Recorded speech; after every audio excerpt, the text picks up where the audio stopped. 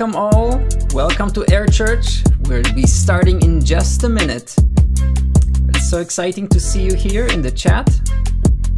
Yeah, I'm really looking forward to this one.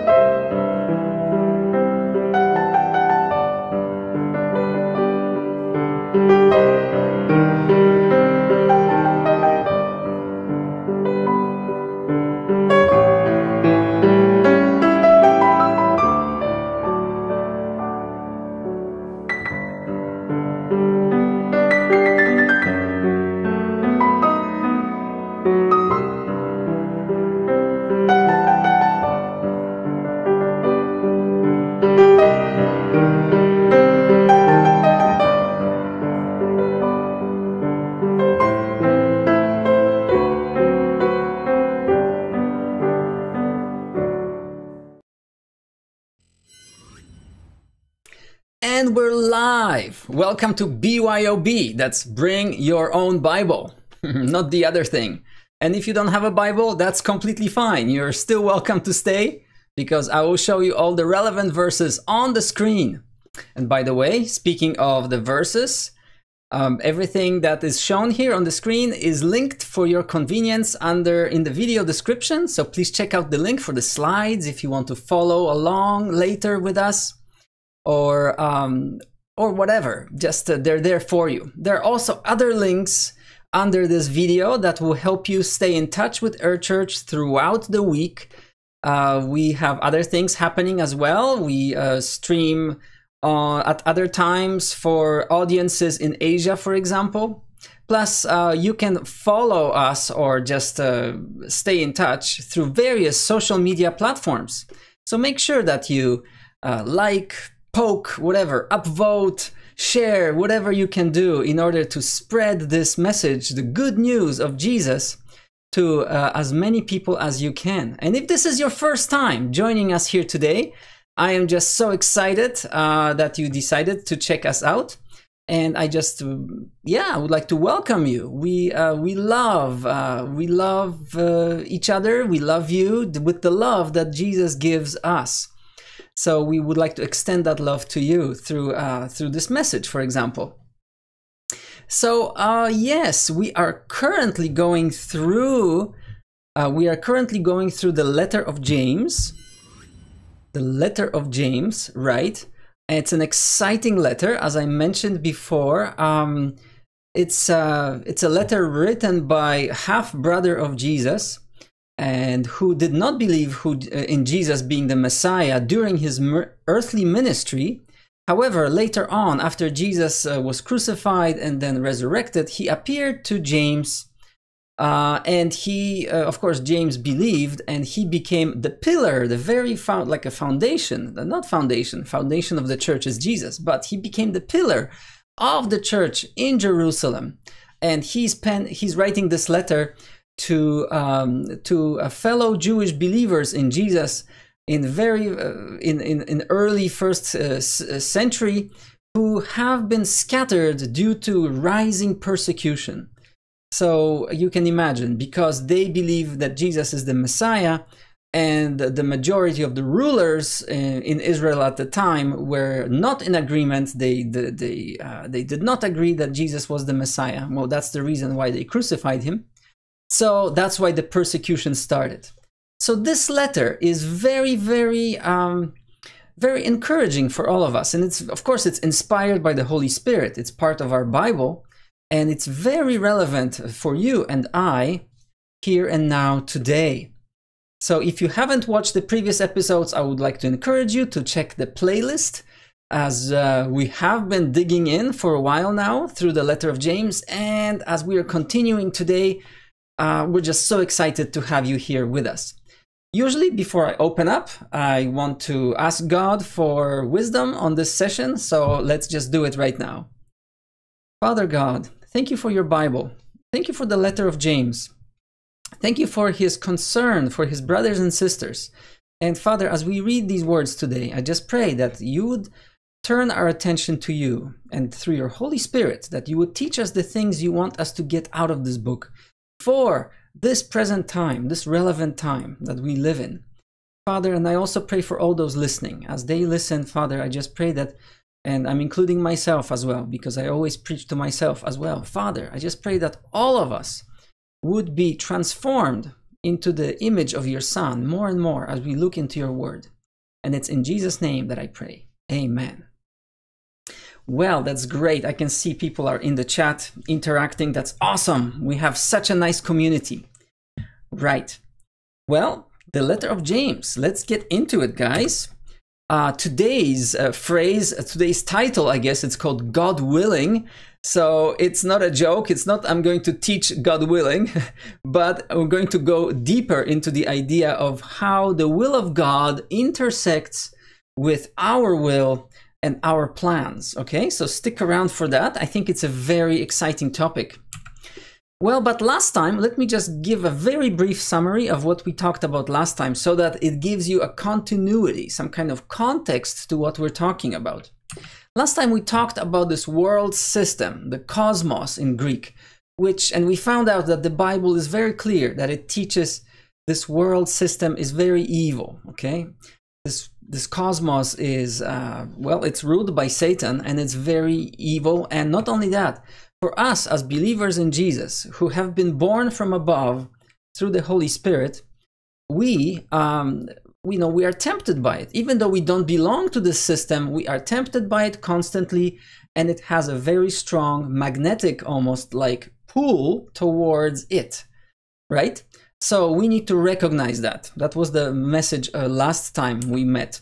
Well, then we also talked about the idea that, some people entertain this thought of, okay, I'm going to follow Jesus, but I also need to, live in this world temporarily. So I'll just play this game of having one foot in the kingdom of God and one foot in this world. And we just realized last time that it's just impossible. It is just impossible. We need to make up our mind. We either follow Jesus or we are just dedicate ourselves to this world. And of course, we realize that how do we overcome this temptation? James was telling us, resist the devil. And of course, he meant the devil who rules this world. How do we do it? By evaluating the situation and realizing that this world is passing away. This world is not worth our time at all, okay? But we also need to recognize who we really are in Christ, that we have so much more in Christ that this world has to offer. And that helps us overcome. This helps us to resist the devil and overcome this world, just like Jesus has overcome this world. Right, and we are in Christ, so no wonder we experience the same things as he has. Well, and then, if you, just in case you feel like you're struggling with this world, you feel like it's so difficult, well, don't worry. Because a struggle is a positive sign, because God placed you in this world for a reason, and he knows your struggles. So as long as you turn to him for help, God is able to help you, of course. And not only that, a struggle means that you truly do belong to Jesus and you want to follow him with all your strength.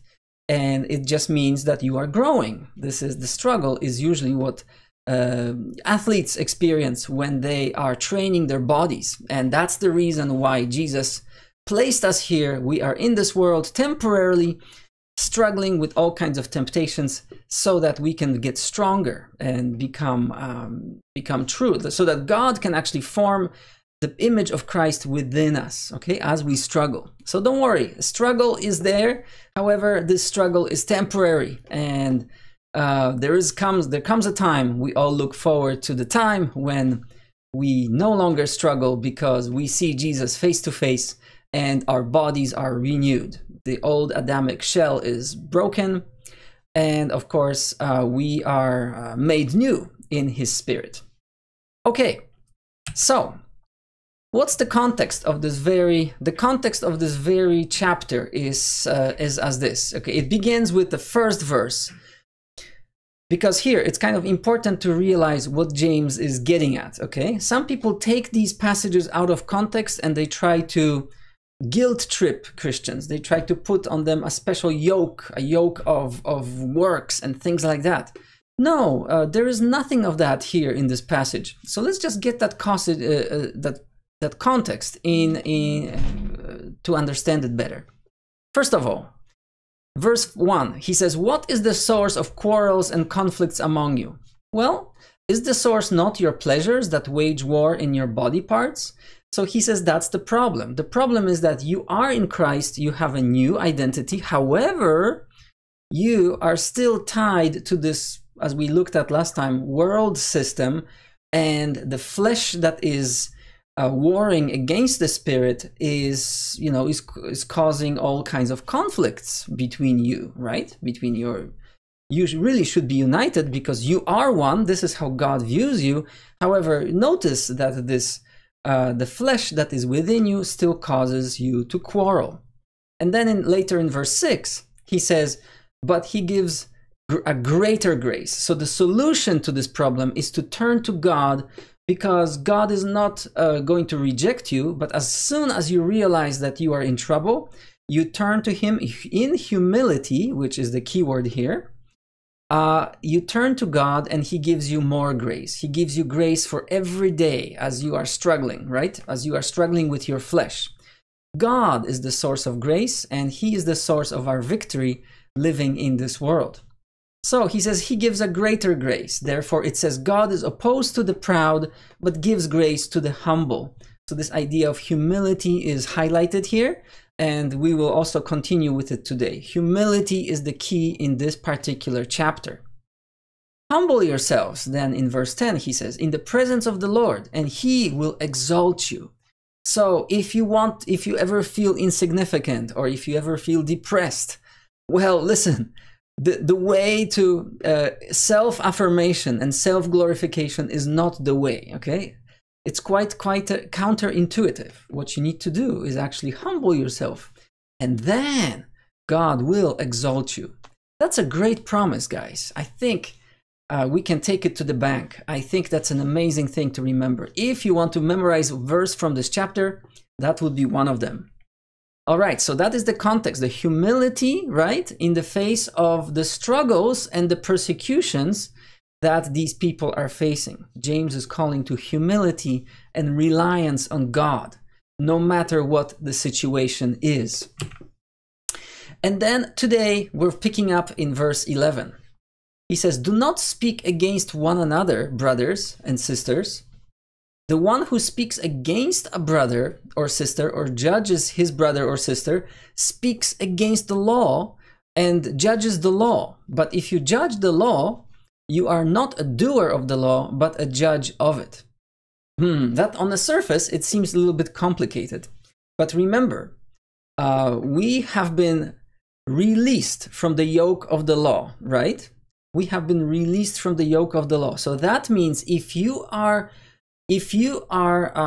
yourself, you realize that you have complete freedom in Christ, that Jesus paid such a steep price to secure your freedom by paying your sin, and that you have been grafted in, that you have been baptized into Christ, you are part of him, and the law has no effect on you no longer. It has it doesn't bind you in any way. And yet, if you look at your brother or sister and you try to apply the law to them, what you're doing, you are actually showing that you still uphold the law, right? So you cannot point a finger at someone. You cannot, first of all, claim that, okay, I am under the new covenant and the law has no effect on me. It is not binding to me. And yet, at the same time, expect the other, right? The other to be under that yoke of the law, okay? So this is what he's saying. You're speaking against the law when you judge your brother and sister, okay? And then, but you yourself, you know that you're not a doer of the law, right? Because none of us are, we realize that we are not able to do the law, that it was our new covenant with God is based on not our performance, but on the performance of Jesus Christ, who has fulfilled the law on our behalf. And, you know, so we realize that we are not the doers of the law, because obviously we can't do it. No one has been able to do it except for Jesus. And then in verse 12, he says, there is only one lawgiver and one judge, one God, right? The one who is able to save you and to destroy. But who are you judging your neighbor? Okay, so he has some words there. Maybe there was some quarreling going on there. And he's telling them, that's nonsense. You are brothers and sisters. You are one in Christ. Christ has accepted you as you are, together with all your faults, with all your shortcomings. You know, you really don't measure up. You did not deserve it. But based on grace, God has fully accepted you based on your faith in Jesus. So as a result, why can't you show that kind of full acceptance to your brother and sister? Why do you have to judge them? It just doesn't make sense, right? Very good reminder for all of us. So here, I really like this image. Judging others. Okay, so we are going to talk a little bit. This is not the main topic of our talk today, but judging others, pointing fingers at others, and so on. What does Jesus have to say about it? Well, in Matthew 7, Jesus says this, do not judge or you too will be judged. And this is a very famous parable. But let's just bring it up here and I'll try to unpack it a little bit, just a little bit. He says, for in the same way that you judge others, you will be judged. And this is really echoed in Romans as well. When Paul is opening up his letter, first of all stating that, you know, all humanity is under the wrath of God by natural result of being children of Adam. We have inherited sin and we have inherited the wrath of God. And then there are various groups of people. And one group of people is very moral. They think of themselves to be very moral people. And in that opening, I think it's chapter 2 of Romans, where Paul is saying that those people, when they point a finger at another person and they say, you shouldn't do that, they are basically upholding the law, which they themselves are breaking. So, you know, that means that they themselves are condemning themselves by pointing fingers at others because they themselves are not able to keep that law. And we know that the law does not work like, you know, in kind of a gradients of shades of gray. But if you are guilty of breaking one commandment, you are really guilty of breaking the entire law. That's the way the law works, because God accepts nothing but perfection. Right. So Jesus says, if you judge others, you know, based on the law will judge you too, right? Because in the same measure, it will be measured to you. Why do you look at the speck of sawdust in your brother's eye and pay no attention to the plank in your own eye? Jesus says we all have problems. And you just imagine this guy with the plank sticking out of his eye. I mean, that must be painful and that must be obvious to all, especially to him. It should have been obvious that he has a problem. And yet, he is going to another, and he's going to says, okay, I know better. Because I'm more righteous than you are, so let me go to you and I will help you with your problem. Why? Well, listen. Jesus says, how can you say that? Let me take a speck out of your eye when all the time there is a plank in your own eye. I mean, that's just crazy. You can't even see clearly, right? As long as there's a plank in your eye, you can't have good vision so that you can help your brother with a little tiny speck in their eye. I mean, I just love this story that Jesus tells. He says, you hypocrite.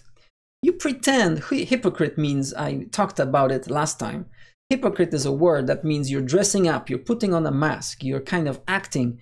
You're not who you really are. So Jesus says, if you were to do that, you'd be a hypocrite, because first you need to take a plank out of your own eye, and then you'll be able to see clearly, right? And then you are in a position to go to your brother and say, okay, let me help you. I really, I am in a position to help you now.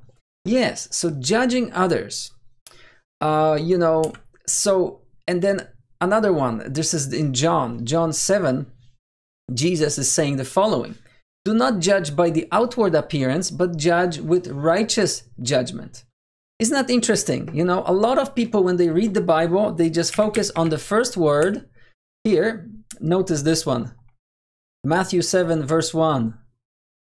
You know, especially when somebody's doing something wrong or is being criticized or something, some people pull out this wild card. It's kind of like a trump card that they think is going to kind of trump your argument. And they say, well, listen, Jesus told you not to judge because you will be judged. Wait a second.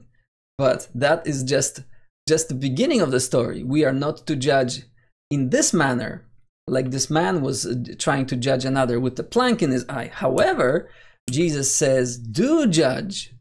Do not judge about the outward appearance, right? But judge with righteous judgment. So we are to judge, but we are to judge correctly. Judging rightly. What does that mean, judging rightly, guys? Let's think about it. Well, first of all, we see that already Jesus says, not by outward appearance. You see, we are not God. We don't know all the facts. We see something and we tend to react to it. And that just means our judgment is often skewed. Our judgment is often, sometimes what we even see is not exactly what is happening, because our senses are fooling us a lot of times. Sometimes we are projecting on another person our own insecurities, our own flaws, and we think that what's happening in this situation is how we would have behaved in this situation. And that's, you know, no wonder our judgment is not right when we judge about the outward appearance. You cannot judge without knowing the facts. Don't even attempt to do it, okay? All right, and then also, you know, the removing of your own plank from the eye, that has to happen. So that means going to God and praying for God to show you areas where you need to remove your own plank from your own eye. You have to recognize your own shortcomings before God. Otherwise, you know, don't even attempt to remove a speck in your brother's eye, okay? So we are all sinners saved by grace. We all have our problems. So with such an attitude, yeah, you are helpful to your brother. But with looking at them from above and with a kind of sense of self-righteousness, that is not helpful. Nobody's going to react to that kind of help if you go to your brother and sister with such motivation. And then, yes, in the light of God's grace. So that means we need to realize that none of us deserved to be in God's family. Right? None of us deserved to inherit the kingdom of God. And yet, because of what Jesus did, we are included. And that also means the other, right? And it has to be done in the spirit of love. I already mentioned it. You can't go to another and say, I am going to, you know, I'll fix all your problems because I know better what you're supposed to be doing. Okay? No, not with that kind of attitude. But listen, I love you as a brother and sister, and actually I know your struggles because I struggle with the same things, and you know, I notice that these things help me to overcome these, and that's why I'm here. I'm not here to judge you, I'm here to build you up, okay? And from the position of our true identity in Christ. Again, you see, you hear me talk about this a lot because it's really so important, guys. It's really important how you view yourself, okay? Because how God views us in Christ is that we are part of his Son. We are in Christ. But our reality oftentimes does not reflect that objective fact. The objective fact is that we are in Christ. Now, our reality is sometimes, you know, stained by this world, by the way we think, and we think of ourselves as losers, no good, you know, but that is not a fact. The fact is that we are children of God and we are in Christ. And so we need to remember that relating to one another also has to happen on the same level. We cannot relate to one another on the level of the flesh because that's not who we are. The flesh is dead, okay? And that also means the flesh of our brother or sister is also considered dead. And we are not to relate on that level. So we need to affirm the same identity in the other, okay? The other is also in Christ. Jesus died for them. God is building a new creation within them. God has his own purposes according to the promise. and we need to recognize that, okay? In that light, sure, now we are able to judge, and now we'll be able to help that person, right? In the spirit of love. Very good. And this, what I meant about this identity in Christ and who we really are, is kind of echoed by Paul when he wrote to Corinthians in 2 Corinthians chapter 5. In verse 16, Paul says very interesting things. He says, therefore, from now on, we recognize no one by the flesh. Okay? This is what Paul is saying. We don't deal with one another on the level of the fleshly Adamic nature. No longer. We don't do that. Even though we have known Christ by the flesh, yet now we know him in this way no longer. Okay?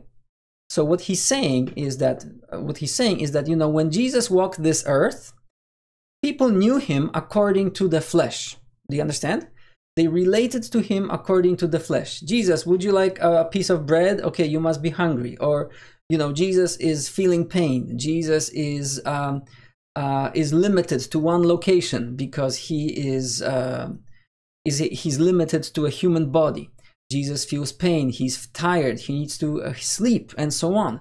So the way Paul says, when Jesus was on earth during his human ministry, earthly ministry, I shouldn't say human, he is still a human and God fully, but during his earthly ministry, Jesus, people related to him on the level of the flesh, right? And many people didn't even know who he was.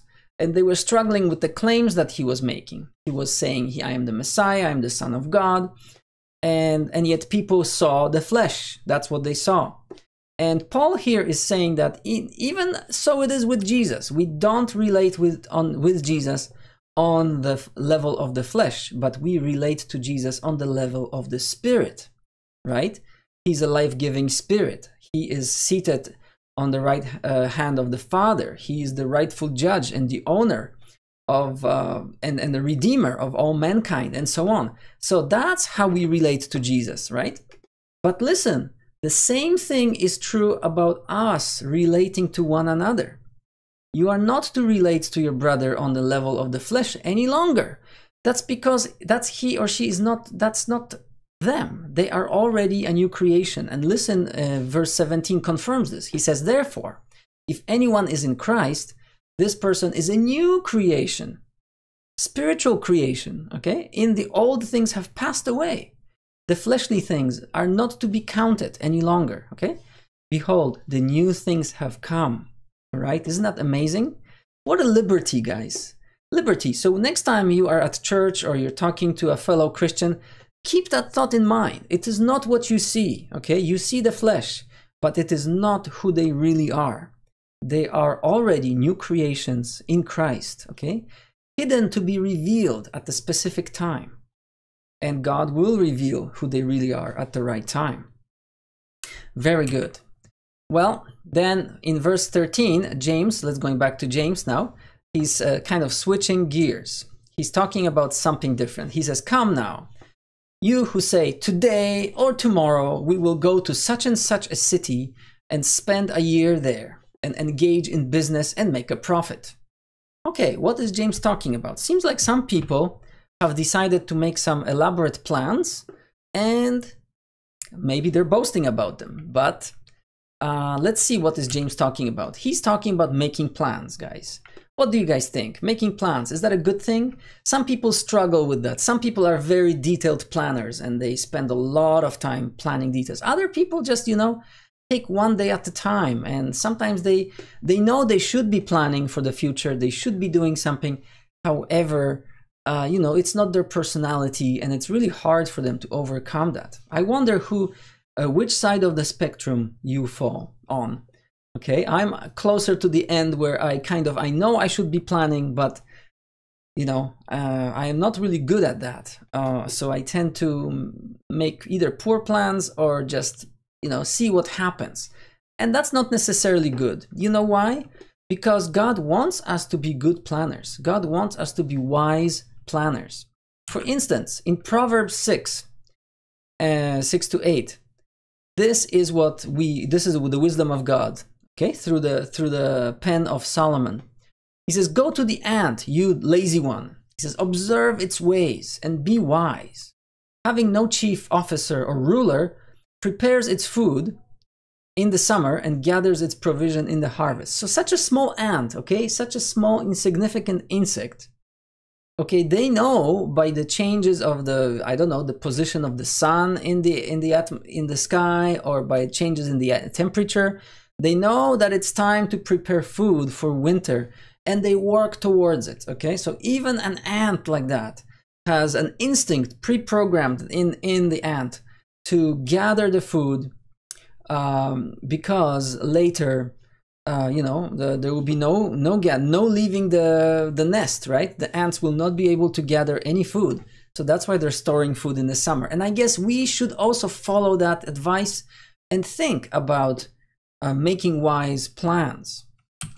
Well, in Proverbs 15, we read also that without consultation, plans are frustrated, but with many counselors, they succeed.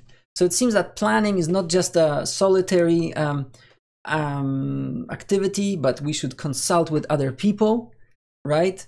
And it's always a good idea, listen to another person's input, right? So that your plans can be, you know, they're not foolish plans, right? Maybe you're not seeing something. Let someone else speak onto the plans you're making, so that you have, you know, your plan is more secure, I guess. That is the idea behind it. And also in Proverbs, he talks about, yeah, even when you're doing some, you know, like making war here, for example, you know, Israel had to make war because its territory was always invaded by the people living in the surrounding area. So it seemed like an annual, whenever the good time, whenever the weather permitted, the armies would be sent out to defend Israel's borders. So even that requires strategy, and it requires consultation and careful planning. So I'm just showing you this to show you that God wants us to be planners. And of course, he wants us to be planners because we were created in God's image and we were given this ability. So, you know, by bearing God's image in us, we also have the same tendencies. We tend to plan, and it's a good thing. It's something that comes from God and should be utilized to the best of our ability. In Proverbs 21, he says, the plans of the diligent certainly lead to advantage, but everyone who is in a hurry certainly comes to poverty. So poverty or ruin. What he's saying is the planning is not something done hastily, but it has to be done in consideration and with care, okay? Right. Well, James, but what's the problem with this verse though? So what's wrong here? Look at this verse again. James says, come now, you who say, today or tomorrow we will go to such and such a city and spend a year there and engage in business and make a profit. Let's look a little bit deeper at this verse and see, I mean, because on the surface, I mean, isn't that good? That's how businesses do their business, right? They plan carefully and so on. So what is James's problem with this particular verse? Well, is this the perfect plan? Let's see. These people decided. First of all, we can see that the subject of the sentence is we, right? It's all about us. We are going to do it. So it's not just not just me, but a group of people gathered together and they decided to do something. And it's a concerted effort, okay? They're doing it together and their minds are together, right? Isn't that great? Everybody loves teamwork, right? Yeah, looks like a perfect plan so far. Well, they already decided where they're going. So maybe there's a town on the map that they're going to go to. You remember they are under persecution. So now they're probably going to try to improve their livelihood somehow. So they are deciding we're going to go to that town. And because, you know, we already know our goal. They already decided on how long they're going to go. They're going to go there for a year, okay? So the time limit is decided. They have careful notes, you know, they had a meeting and they took very careful notes. Isn't that great? So far, so good. Looks like a perfect plan, guys. Okay, I'm almost jealous of this plan because I need to plan this carefully. They also decided on the purpose of this trip. They are going there for the purpose of business, okay? They already have some idea. Maybe they'll be making something, or they'll be selling something, trading something, who knows? But the idea is already there. You see, the business plan is already on paper and printed, set in stone kind of, right? And they already decided what the outcome is going to be, guys. They are going to make profit. Isn't that great? Okay, everybody wants that. They already decided that they will. Maybe they did the calculations, right? They realized, okay, the exchange rate is like this. Okay, oh, those items are popular there, so we will make this much profit, and so on. So what is the problem here? So far, so good. You probably would want your kids to make such careful plans, right? There's the problem. The problem is that they did not factor in God and his will into this plan at all, okay? So where is God in this picture? God is absent. It's all their plan, all right? And there's a deeper problem. There's a deeper problem here, is that they lack humility, okay? They have forgotten their place, okay? They have forgotten who they really are. They have forgotten who God is. They have forgotten who they are in Christ and what the purpose of their purpose here on this planet Earth is for the short time while they are being tested in various ways and while God is growing them spiritually.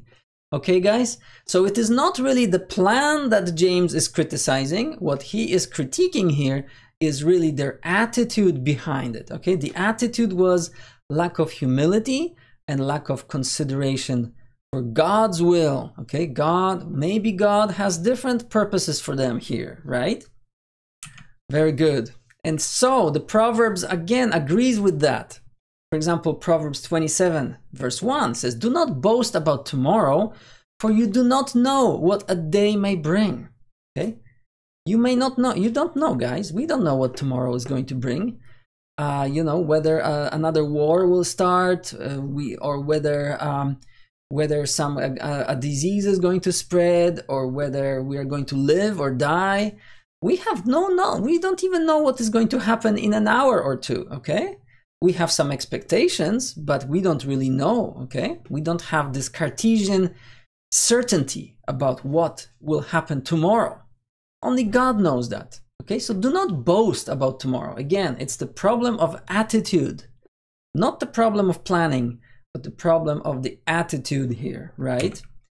And James 4 has, you know, going back to James, he has the solution. He is looking at their plan and he says, okay, sounds like a good plan on the surface. However, guys, you screwed up in one major area, okay? Because your attitude sucks. Your attitude is not godly. And he says in verse 14, "Yet you do not know what your life will be like tomorrow. For you are just a vapor that appears for a little while and then vanishes away." So guys, imagine a vapor, you know, on a cold day, you go outside, you breathe. It's there, it's visible, you can almost touch it, but then it's gone. Just as soon as it appeared, it's gone, okay? And so James is reminding them of their place, of their situation. So let's consider what James is saying here to us. First of all, you don't know the facts, okay? You don't know the tomorrow. So face the facts, okay? If you are convincing yourself, if you convince yourself that you know the future, well, that you're not living your life according to the facts, right? The facts are that you don't know tomorrow. You have some hopes and expectations, but you don't know it really. Then we also know that God, you know, there's a famous saying, He is God and you are not, okay? So we need to make that distinction, and that's on many levels. God has, he's sovereign. He has his own purposes.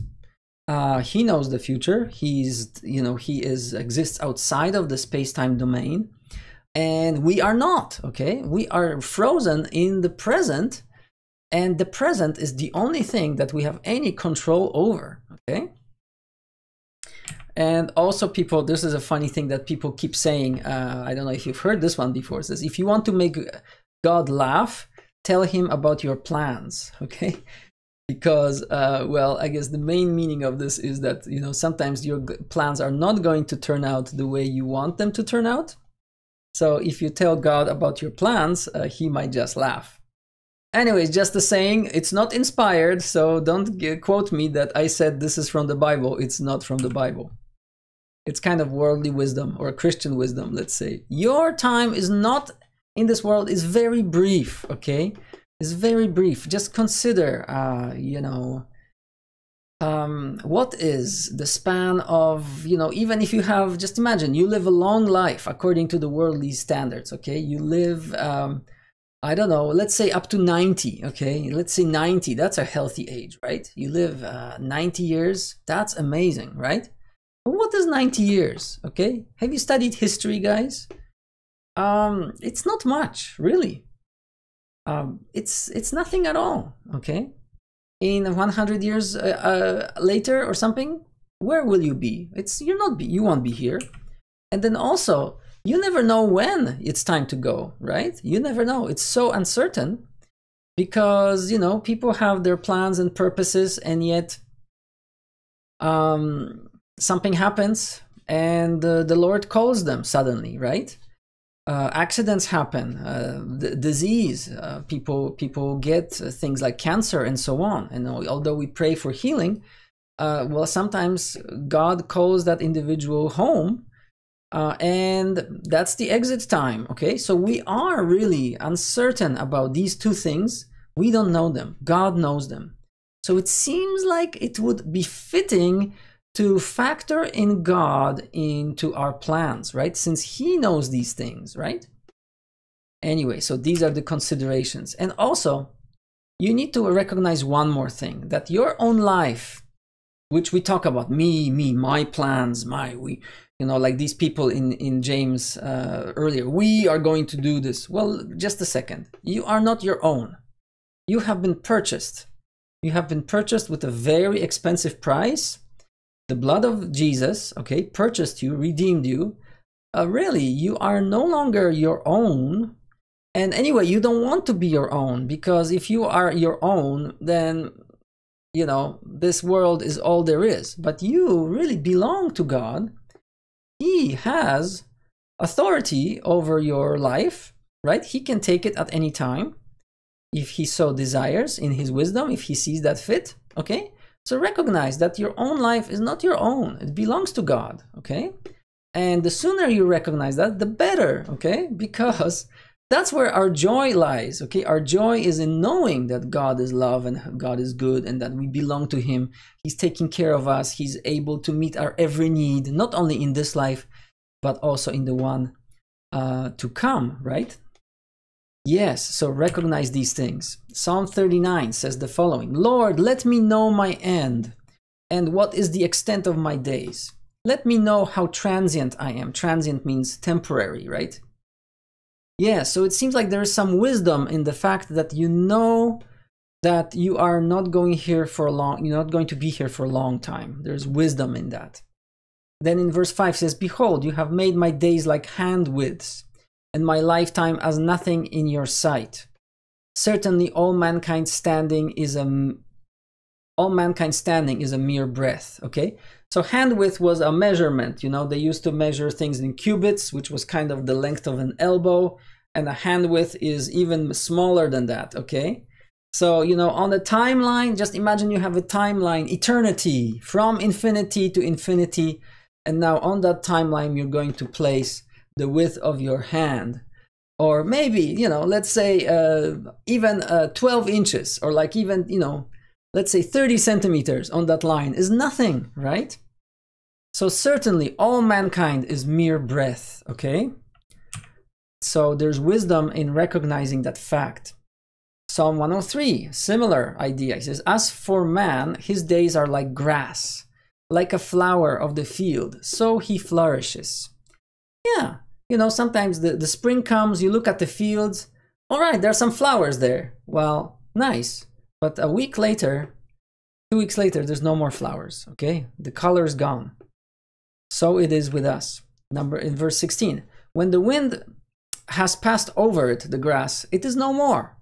and its place no longer knows about it. And this really reminds me of the fact I used to live in Asia. I lived in Asia for a long time, and you know, that was part of my life. I was there, I was actively involved, I was working and doing things, and you know, later, after leaving the place where I used to live, I had a chance to visit it. And it was maybe like 5 years or 7 years, no, 5 years maybe, after I had left it. I had a chance to visit it again. And you know what? One of the depressing thoughts, or actually not depressing, but kind of sobering thoughts, was that there was not a part of me there left anymore, okay? Everything there has already changed. Everything has transformed. I was no longer there, okay? Do you see what I mean? Of course, my memories remain, my everything that I, you know, invested in people, whatever I invested in people, whatever things that maybe I've, you know, I've spent time with, developed relationships, that still exists. However, other than that, there is no part of me there anymore. Right? So at first it was depressing to know that, but on the other hand, it was a very valuable lesson, because it teaches us that really the present is what we should be valuing. Okay, we should be valuing the present, because in the present we can make an impact on someone. Okay. All right, Psalm 90 says, so teach us, Lord, to number our days. Okay, teach us. So there's again wisdom in knowing that you're not here forever, that we may present to you a heart of wisdom. Very good. Okay, I hope this makes sense. No, going back to James 4:4. Okay, so he just told them, you don't know the future. Now, instead, you made your plan, but you ought to say, if the Lord wills, we will live and also do this and that. Okay? Notice, James is not saying, okay, before you even say the name of the city, before you say how long you're going to stay there, before you even say that you're going to do business there, and before you even start sharing your profits, which are not real yet, maybe you should stop and ask this question: are we going to live tomorrow? Are we going to live tomorrow? Okay. And if the Lord wills, acknowledge God in it, we will live, and then we will also maybe do this and that, Lord willing. Okay. So this is what James is rebuking them for, okay? Not for planning. Planning is good, but not acknowledging God. Proverbs 16, commit your works to the Lord and your plans will be established, okay? So obviously that means involving God in making your plans is really important. The mind of a person plans his way, but the Lord directs his steps, okay? It's the Lord who directs his steps.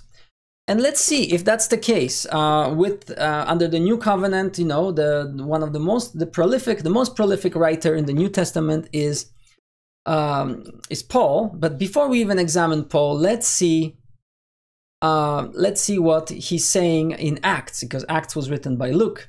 But these are the words of Paul. When the people wanted to for Paul to stay with them.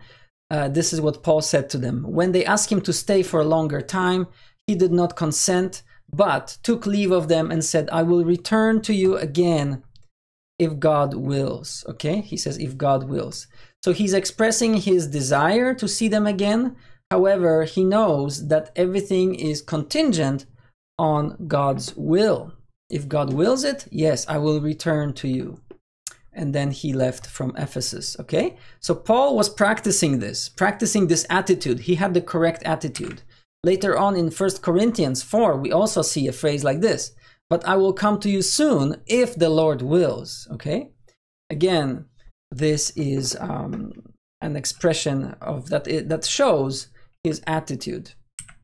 Later on in the same letter, he says, for I do not want to see you now just in passing, for I hope to remain with you for some time if the Lord permits, okay?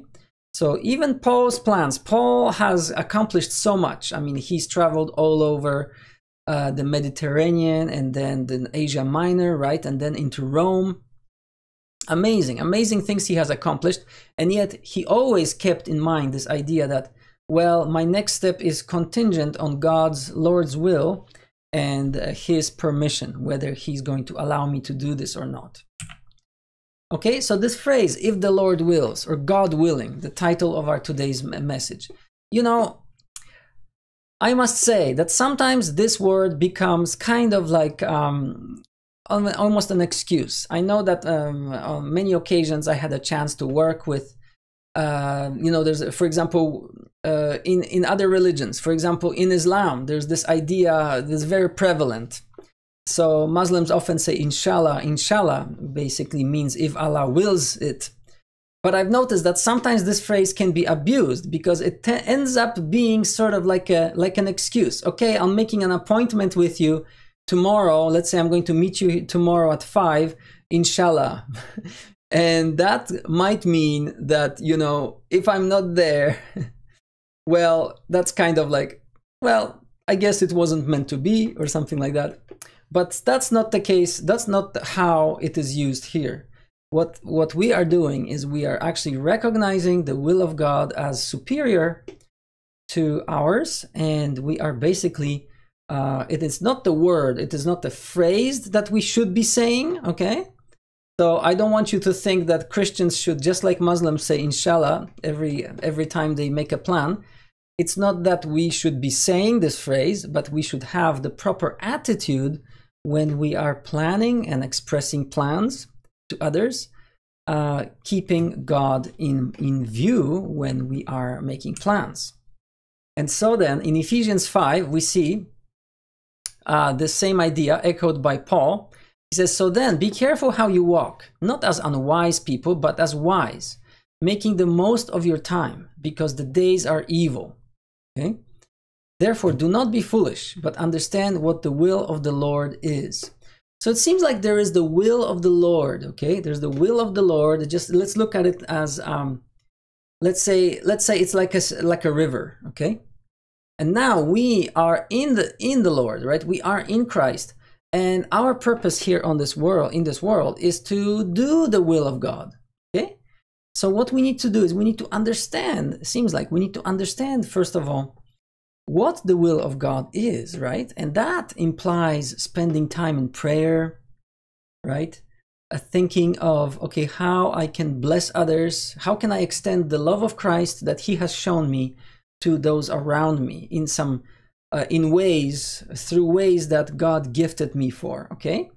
And now as we, in prayer, we kind of, reset our compass, and we realize, okay, now if I'm in the will of God, in the general will of God, of spreading the gospel, of loving others, now I can start to, because the time is short, I can try to make plans that are outside of God's will, but they are not going to prosper. That would be foolish, okay? Because God has his ways of either altering my plans, okay? For example, think of Jonah. Jonah didn't want to go where God wanted him to go, to Nineveh, okay? He didn't want to. He wanted to go the opposite direction, and yet God had his ways of bringing him there.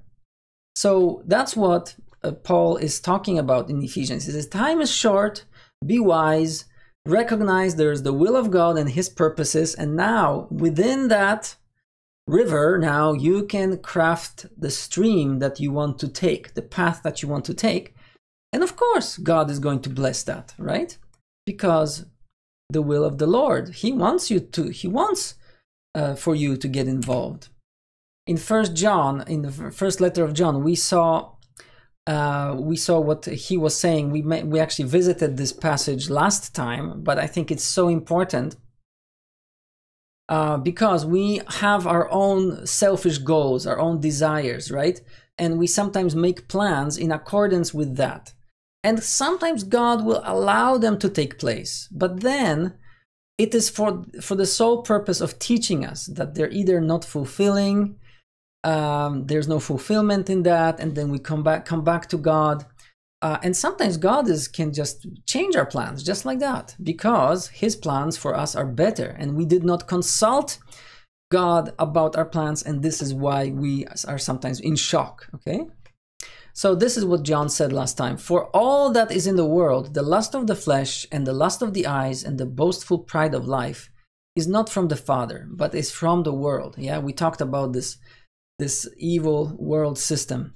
The world is passing away, and also its lusts. But the one who does the will of God continues to live forever. Okay, guys, two things in that verse 17 I want to highlight today for the purpose of this study.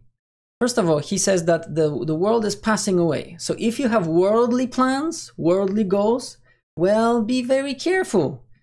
Are they worth pursuing? Because they are going to, whatever the worldly goals are, they're going to pass away. You're going to be left without anything, right? But also another point is that he says that those who do the will of God continue to live forever, okay? Now, that's you and I, guys. That's you and I. We live forever. We know that because we are in Christ, okay? Our eternal life has already started when we placed our faith in Christ. We have identified ourselves with him in his death and in his resurrection. We are already, God is building a new creation in us. We have this new life in us, eternal life. But notice, if all those who do the will of God continue to live forever, you could also flip it around and you could say those who live forever do the will of God, right? And just look at your life. I'm willing to assume that actually you are, in many ways, you are doing the will of God, okay? Because God is able to guide you in that direction. Do you remember Psalm 23? The Lord is my shepherd. Yeah, I shall not want. And then it talks about this image where the shepherd is using a staff, all right? Staff. And the staff is, there are two reasons. His rod and his staff comfort me, right? The idea is that, the staff is a defense weapon. So that means that God is watching over you, does not allow you to experience evil beyond what he allows. But also the staff can kind of direct the sheep a little bit. Okay, the sheep is going off a little bit on a tangent here. Okay, lovingly tap, tap, tap, come back here. Come back here. I don't want you to be going off there. You're going there, okay? And what happens is the sheep ends up doing the will of God, whether it is willing or not.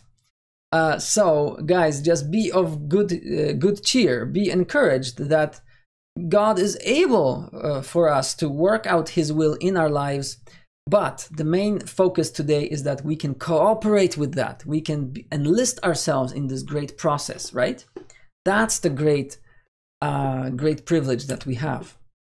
But as it is, James, he's concluding this passage. He says, but as it is, you see, you boast in your arrogance. You guys are so arrogant because you excluded God from your planning process. All such boasting is evil, okay? All such boasting is evil, right? For one who knows the right thing to do and does not do it, for him it is sin. Okay, so this is very interesting. So, there are a lot of people, I'm sure you know such people who maybe they have their retirement plan already planned out. Okay, I'm going to work for 5 more years and then I'm going to retire, do this. And when you hear these stories, you sometimes feel like, oh, wow, like I have no plans like that. I don't know, okay? But listen, here James says that boasting about these worldly goals is actually arrogance and it's evil because it's of the world, right? So you don't have to feel bad that maybe you don't have such detailed plans about your future. Of course, it's good to make plans, but boasting about them and kind of excluding God from the picture is not. It's evil, okay? And then in verse 17, he says, for one who knows the right thing to do and does not do it, for him it is sin. So for example, I think this is saying about this. If you know what the right thing to do is, you know what the will of God is in your life, and yet you're trying to pursue other goals, okay? Yet for him it is sin. Okay, notice, it is not saying that it is sin and God will judge you for the sin, but it is saying for him it is sin. So it is all about your mental state of being, okay? So imagine, here's a Christian who knows, yes, I should follow Jesus with everything, with my abilities, my gifts. However, you know, I'm going to play this double-minded game of, okay, I have these worldly goals, I would like to do this, and you know, and in their mind, they know they should be doing one thing, but they're doing another thing, and their own mind is condemning them, okay? And this is what James doesn't want these people to experience. He wants them to live in, you know, in this liberty, the freedom that Christ gives us, okay? And that's the kind of thing that he says, you know, of course, if you're trying to do something else other than God's will, then no wonder your own consciousness, your own conscience is going to accuse you. It is not that God accuses you. Remember, we are no longer under the law, and we are not judged based on our appearance, our performance. We are judged based on Christ's performance. However, our own minds will condemn us if we don't follow God's will. Even though we always have these options open, and God allows us to not follow God's will, and yet, you know, James is trying for them. You know, he says, he goes out of his way. Understand this, guys. God's will is the best anyway. Choose it with your full knowledge of what it is. So there are some reasons, guys, why we oftentimes do not want to consult God when we make our own plans and when we make big decisions, okay? And I'd like to highlight some of them because, you know, you might recognize them in yourself. First of all, the flesh, okay? We still live in the flesh, and it has strong impact on our decision-making sometimes. It shouldn't. It really is already dead. God is not discounting it completely, and we should discount it completely too, but it's still in this world, has its you know, it tries to rule our life constantly, okay? So the flesh has its own selfish goals. I want to achieve this, I want to you know, and sometimes selfish desires, like I want to be recognized, that's why I'm going to plan this, so that now people have to look at me differently, okay? And self-glorification. So see, this is my plan. I put it together, and there's some pride in it. Yes, I carefully worked on it, and I don't want God in the picture because, you know, it's my plan. And if it succeeds, I will be able to take credit for it. Okay, do you see? That's the mechanism that the flesh is operating under. And oftentimes we get duped into that kind of thinking, and we get suckered in, and we just follow all along. Say, yeah, that's my plan. But that prevents us from consulting God, because actually we don't want God to look over our shoulder, and, you know, who knows, he might not like some of these things. Maybe subconsciously we already know that he may not agree with these plans, but and for that reason, you know, we just shut him out, okay? Well, another reason is the world system, okay? We don't consult God because of this world system, and we talked at length about it last time. Please check out the previous video in the series. But the world system has different values, okay?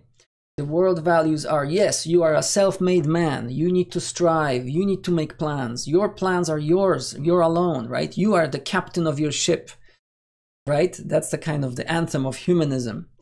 And your upbringing too. Maybe your parents also instilled in you this kind of independence, which is good. You know, there's nothing wrong with being independent. But the idea that, you know, you should be taking care of yourself, you should be making plans and so on. But maybe they forgot to mention, well, pray about it. Ask God what he thinks about it, okay? So the upbringing can weigh in on it. The culture as well, especially, you know, in North America, in our Western culture, this is, you know, the individuality, and is just one of those values that is uplifted. And maybe that's one of the reasons why some people just are not used to thinking about it. Okay, I should consult God regarding my plans. And the final reason, maybe one more I thought of, is the enemy. It's himself. You know, he doesn't want you to be doing God's will. He would rather have you run on tangents, doing other things that don't satisfy, but at least have this promise of satisfaction. And what he will end up doing is that he's going to cause you to mistrust God, to sow a seed of doubt.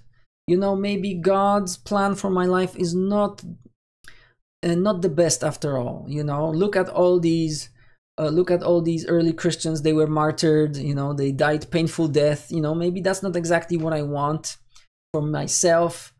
You know, God is, you know, he's going to take my toys away, right? I'm chasing this new toy now in my life and I want to get it so badly. And if I consult God about it in my decision making before I make that purchase, you know, God might want to tell me that, you know, he doesn't want me to have fun here in this world, okay? But it's a lie, guys. It's a lie. It's a lie of the enemy. And if you find yourself there, well, please quickly recognize it for what it is and run to God for you know, the renewal of your mind again. We talked about it last time. And sometimes we just forget. Sometimes we're in a hurry. We you know, it's out of haste. And sometimes we just act on impulse and oh yeah, I need to do something, and we just come up with a plan which is not very good. We didn't pray about it, we didn't think about it, and sometimes it's just lack of patience. For example, you've been waiting for something, waiting to make a decision, and maybe you prayed about it and nothing is happening, and then you're just running out of patience. It says, well, you know what, I'm just going to do it anyway, or I'm going to do what I'm just going to plan now, and it's oftentimes a mistake, guys. So these are some reasons why we don't consult God. So we need to listen, really, we need to have a proper view of God so that we are willing to bring him in on our plan making, right? Well, here's something I found on the internet this week, and I just wanted to show it to you because, you know, how to recognize the God's voice when you are praying. Let's say you're praying about your plans, and how to recognize Satan's voice, the enemy's voice. So just enlarge it for a second. And you can see that God's voice, you know, he stills you. When you pray, he will still you. He will give you calm. But Satan's voice, he will rush you, okay? Or he will rush you into making a decision quickly. God will lead you. God will lead you. But Satan will push you. He will push you to make a decision. He will push you to make a certain plan. Maybe you don't agree with it completely, but you're going to decide to do it anyway. God reassures you, okay? God's voice will reassure you. He says, yes, I am still there. I am unchangeable. I love you. I accept you. And however, the enemy's voice will tend to frighten you, and it will cause you to make plans that are, you know, in the wrong frame of mind, that you're doing it because you're afraid, okay? And that should never be a Christian's position, okay? We have nothing to fear, nothing in this world. God's voice enlightens you. It teaches you something new, right? About himself or about you. But Satan's voice will only confuse you, God's voice comforts us, okay? Knowing, yes, I appreciate that you sought my input on your plans. God is saying, okay, I will bring those plans into fruition. I will bless those plans, okay? But Satan's voice will make you worried. Oh, what if this happens? What if that happens? So you want to make sure that you are in God's will so that you don't have these worries. Because if you are in God's will, nothing can stop that thing from happening, okay? Yeah, the calms and obsesses you, and finally convicts you. So God's voice, if you pray, God will convict you and say, okay, here you are wrong, and here is the right way of doing things, and he will kind of restore you as well. But Satan's voice will do none of that. He will just condemn you. Okay? He will just condemn you. Right, so I think it's a very nice kind of comparison. All right, very good. Yeah, so taking God into account when we are making plans. Let me share some tips with you for making plans.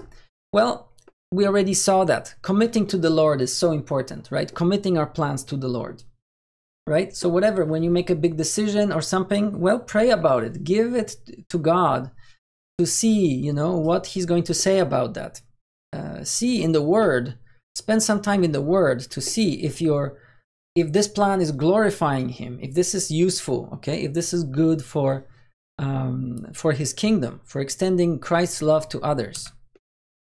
Well, also recognize that God's will is superior to yours, okay? Superior and supreme in many ways. And really what you want is you want God's will in your life. You don't want to be outside of that boundary, okay?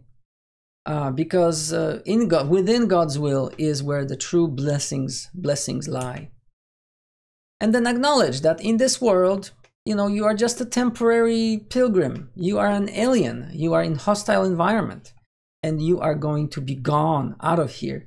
You'll be going home, and we don't know when. It could be tonight. It could be tomorrow. It could be anytime. We have to be ready. We have to pack light, right? And yes, fully embrace your identity in Christ. You are not of this world. Therefore, your goals, your plans should also reflect that. You are in Christ, okay? And of course, even if your plans don't come through, you should always rejoice, okay? Because if they didn't come through, that means God has had his hand in it somehow. He has his purposes in it, and it's a good thing, okay? So regardless of the outcome, remember to rejoice, because this is how we can be faithful ambassadors of Christ to others, right? Paul wrote in Philippians that we should rejoice in the Lord always. Well, what's the takeaway from today's lesson? Well, first of all, we see that planning is a good thing. God gave us abilities to plan, and he wants us to make wise plans, okay? So we need to plan. We need to plan, but how?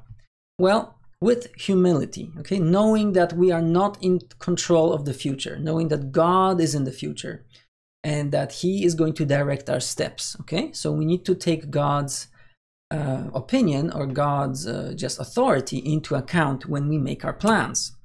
We need to consider the idea that when we bring in God into our planning, that is also one way of worshiping him, okay? It's recognizing his authority in our life, and to have God weigh in on our decision making, have God being part of the planning process, is a form of worship, okay guys?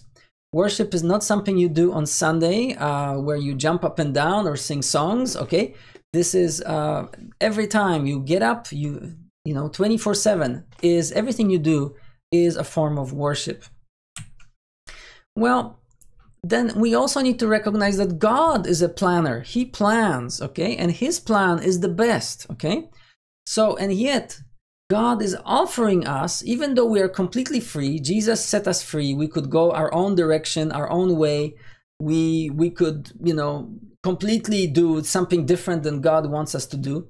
And yet God offers us this amazing privilege of being involved in his plans, okay? And his purposes, what he's doing. He's bringing people from all nations to himself, to the knowledge of Christ.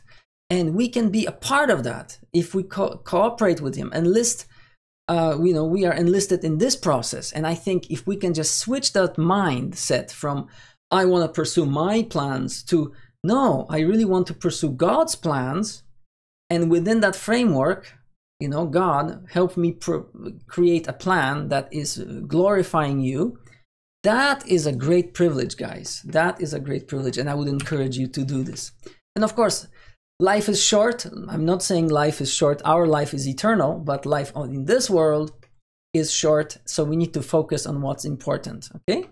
So a plan may be good, but maybe there is a better plan, that we should discard this plan in lieu of this plan, because this plan is much better considering how short our days are in this world, okay? And finally, if you are in Christ, are you planning for eternity, okay? This is a big issue, okay? God, our Heavenly Father, wants to richly reward us.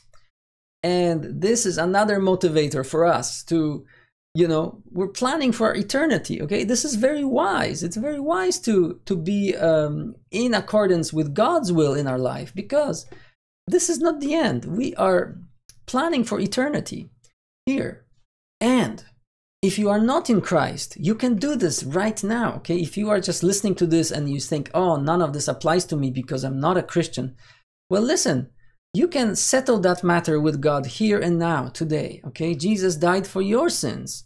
His arms are wide open, and He can accept you with all your faults and shortcomings just as you are. All you need to do is come to him in prayer and trust that his work on the cross for your benefit is what brings you closer to God. So exercise that faith. I trust that you will do that as you listen to this, and plan for your eternity, okay? So, thank you so much for sticking with us until the end. We are going to wrap up with some self-reflective questions. First of all, what is this passage teaching you about God? Well, there's so much here. To me, one thing that really stands out is that God is so gracious to us. He gives us grace, and he even allows us to make plans without his consideration, without considering him. And regardless whether these plans succeed or they fail, he's allowing us to learn these important lessons, okay? But at the same time, I think that, you know, we need to remember that God is not some kind of mean man sitting up there on a cloud who wants to take our toys away, but he really wants to bless us richly. And this is why we need to consider this, making wise plans, and consider him in our planning so that we can benefit from lasting rewards and blessings, not only in eternity, but also in the present time, right? Of knowing, having that comfort that we are in the will of God. So I think that is just an amazing thing. God is so gracious to us. So if this is true, well, maybe you were making some big decisions in your life without counseling God, okay, without praying about it.